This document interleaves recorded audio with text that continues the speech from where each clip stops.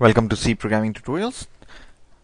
This is a production of YouTube channel Learnorama and the Facebook page Awesome C Programming Tutorials in High Def.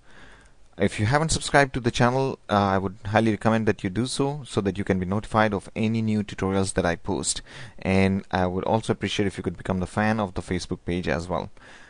Okay, in today's tutorial we are going to learn about pointers to structures. Basically, I had talked about pointers before, about structures before, but I did not talk about structure pointers because at that time we had not talked about pointers at all. So now we are going to talk about pointers because structure pointers, because we have already learned about pointers. But before we start, if you haven't watched the structures tutorial, I would suggest that you do so. I'm sure the link to the tutorial is on the screen right now.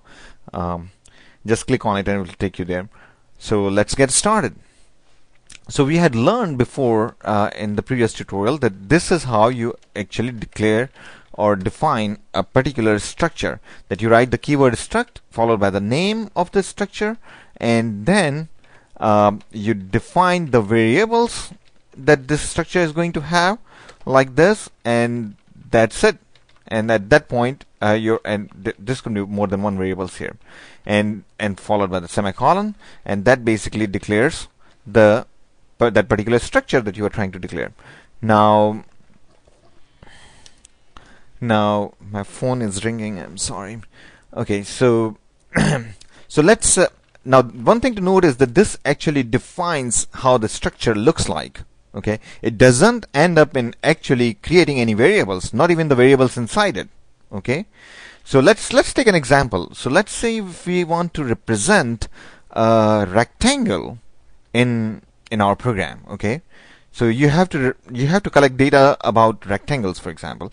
So you want to represent rectangles in your program. How are you going to do that? The way to represent something is basically represent the information, the basic information about or that is associated with that particular thing.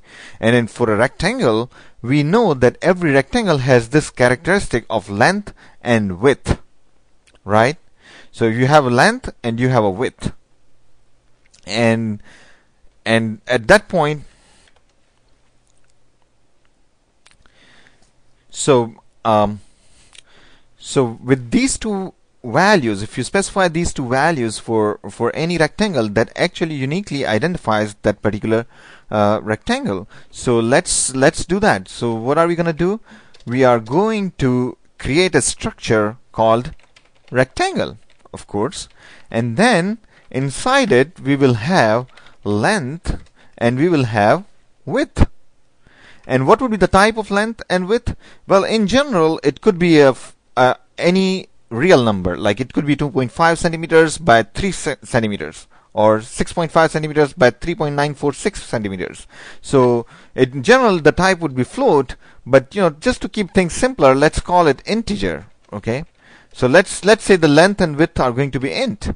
So these two attributes or properties or parameters of rectangle actually determine a particular rectangle. If I give you length and width, you can draw that rectangle, right? Because we already know that what the other things are. Like rectangle has 4 sides, the opposite sides are parallel, the angle between them is between the sides is all 90 degrees and all this. So all this is standard. It doesn't change from rectangle to rectangle. The only thing that changes from rectangle to rectangle is, of course, length and width. So let's see. So now, thing to note again, as I said, this only defines the rectangle. It doesn't declare any variable length, so it doesn't actually allocate any variable length in the memory. It doesn't allocate any variable width in the memory until I declare a variable of this type, struct rectangle. So all it does is it represents the type, a new type that we just declared. Okay. Now, if I have to define a rectangle, say rect1, so this is what I do: struct rectangle rect1. Okay, and if I have to access the members of this rectangle, how do I do that? Rect1 dot length. Now see how editor is helping me. in trying to figure out what could it be? See, it's as soon as I press dot, it basically gives me both of the members defined in this rectangle, length and width, right there. So I could choose one of those, okay? Or if I start writing one of those, it will basically narrow it down to whatever is left, and in this case only one is left, and then if I press enter, it will automatically fill it up. So editor is helping you write the members here, so that's a good thing about the editor. So suppose it's like 10 centimeters, so we say rect1 dot length is equal to 10 centimeters, and the width is same, I don't know, 5 centimeters, so we say rect1 dot width is equal to 5 centimeters. So this is it. At this point, we have a rectangle variable rect1, and it has two member elements, length and width. And if I try to show you how it's going to look like in the memory, so it's going to be something like this, rect1, okay, and then we have two members in it. One is called length, the other one is called width, right? And when I assigned length equal to 10, it basically stores 10 in here, and width equal to 5, it stores 5 in here, okay?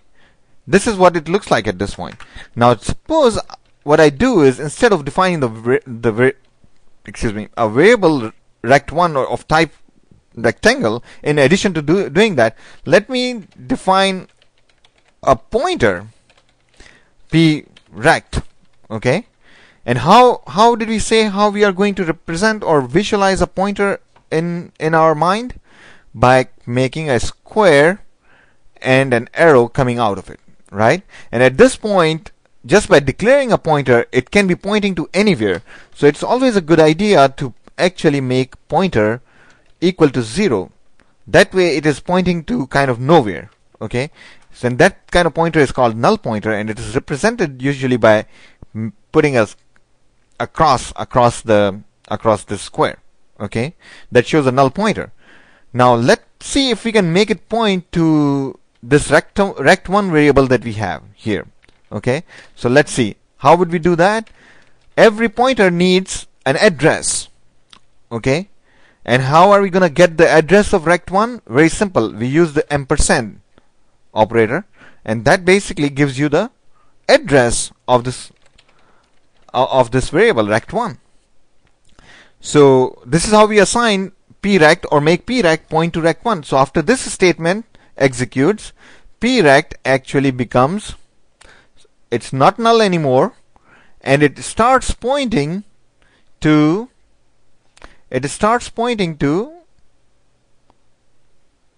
rect1 or the start of rect1. Now if I have to access the elements of rect1 using this pointer prect, how am I going to do that? I use this kind of an arrow, and see how it automatically helps me again. And I change the value of length to 6. So see, if you have the structure itself, like this rect1, not the pointer, just the structure itself, you use dot to access its member elements, like length and width. But if you have a pointer to a structure, you use this dash and greater than sign together to access its member elements. So you can never ever do this, prect dot length. This is not allowed, okay? This is going to give you an error, okay? Because prect is a pointer. So this is like an arrow which is like pointing to length, right? So you will have to do something like this, and if I have to delete it and access the width, then I can do that. So at this point, the value of length and width in rect1 will change to 6 and 7, okay? And if I print using these using rect1 dot length, it will print 6 because prect actually changed it. I will conclude this tutorial at this point. I hope you understand it. Keep watching the tutorials. Thank you so much.